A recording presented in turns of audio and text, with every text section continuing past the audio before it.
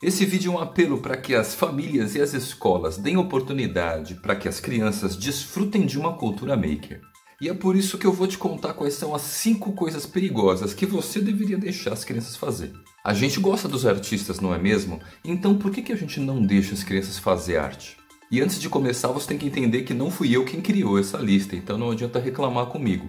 O autor delas é Tully, mas eu vou discutir cada uma delas com vocês. E a primeira coisa perigosa é brincar com fogo. O fogo é algo que naturalmente desperta o interesse das crianças e ajuda elas a desenvolverem um senso de experimentação. Bom, eu sou suspeito porque eu já fui escoteiro, então quando eu era pequeno eu já fiz dezenas de fogueiras. A segunda coisa perigosa é ter um canivete. E eu entendo que o melhor argumento é que esse instrumento pode ser utilizado para diversas finalidades, ajudando a desenvolver a improvisação. Ele pode ser utilizado como uma faca para descascar legumes e apontar coisas, pode ser usado como uma pá, também pode ser usado até como uma chave de fenda. E eu sou suspeito para falar dessas coisas porque eu já tive diversos canivetes, inclusive os suíços, que contêm um monte de ferramentas dentro deles. E a terceira coisa perigosa é permitir que as crianças arremessem lanças ou qualquer outra coisa perigosa, porque isso vai ajudar que elas desenvolvam habilidades motoras. E a gente pode citar algumas delas, como força, equilíbrio e precisão. Quando eu era pequeno, eu cheguei a montar alguns arcos e flechas utilizando bambu. Isso me ajudou muito na capacidade de artesanato e também no desenvolvimento de habilidades motoras. A quarta coisa perigosa é permitir que as crianças desmontem as coisas. Então, quando você tiver algum eletrônico quebrado na sua casa, não jogue fora.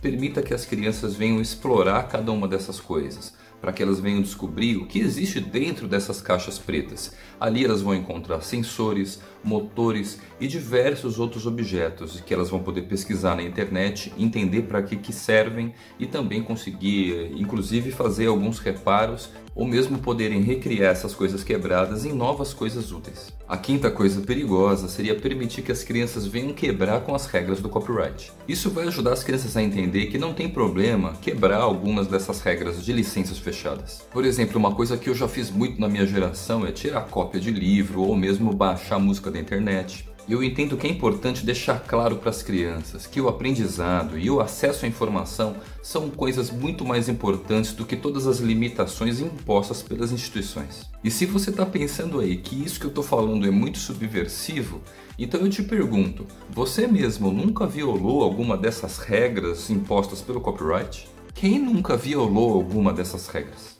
E de brinde, o autor também cita uma coisa perigosa adicional, que é dirigir um carro. E que fique bem claro que eu não estou incentivando a criança a pegar um carro para sair dirigindo na rua ou na avenida. A gente poderia, por exemplo, permitir que uma criança venha dirigir em baixa velocidade numa propriedade particular. E o que está por trás disso é permitir que as crianças sejam empoderadas diante de toda a falta de acesso que os adultos costumam impor a elas. Eu mesmo aprendi a dirigir quando eu tinha mais ou menos uns 12 anos. Os meus pais ficavam do lado e eu pegava o carro para andar numa praia vazia. E que fique claro que eu estou recomendando que todas essas coisas sejam feitas sob a supervisão de um adulto. Até porque é importante que o aprendizado ocorra com os mais experientes auxiliando os mais jovens. E para você que está pensando em uma estratégia para poder implementar a cultura maker dentro da sua escola, uma das coisas básicas é: uma sala de aula nunca pode estar cheia de alunos, com 30, 40 estudantes. Porque nesse caso existe um risco muito grande de realmente alguma coisa acabar pegando fogo ou alguma criança sair machucada. E é por isso que eu costumo dizer que a cultura maker não cabe na grande maioria das escolas, porque elas estão preocupadas com o lucro, com ter a quantidade mínima de despesas, em fazer com que a instituição sofra a menor quantidade possível de riscos. Isso vai na contramão de tudo aquilo que se entende por cultura maker. Na descrição desse vídeo você encontra o vídeo original do Tully, que foi liberado em 2007 pelo TED. E se você tem interesse em saber como é possível hackear as regrinhas impostas pelo copyright, utilizando as licenças abertas Creative Commons, então dá uma olhadinha nesse vídeo aqui e a gente se vê nos próximos conteúdos desse canal. Falou!